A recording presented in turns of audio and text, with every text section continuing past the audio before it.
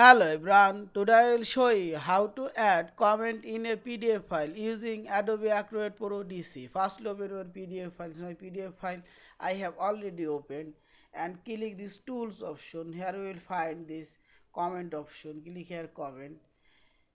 You can comment your PDF file using sticky note, text box, also typing text.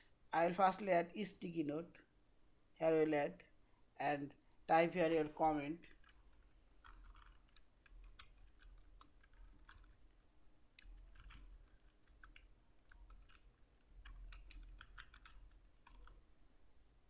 And post.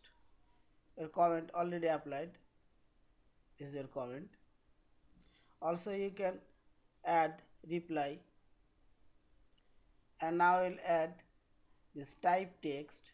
Click here comment and type here.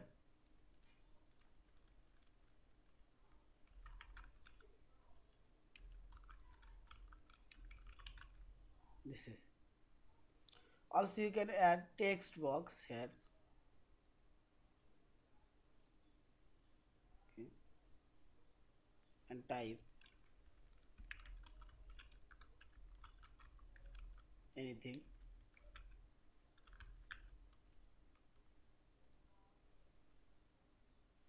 This is. And finally click file option, save as your PDF file. Thank you for watching. Please subscribe, like, share and comments.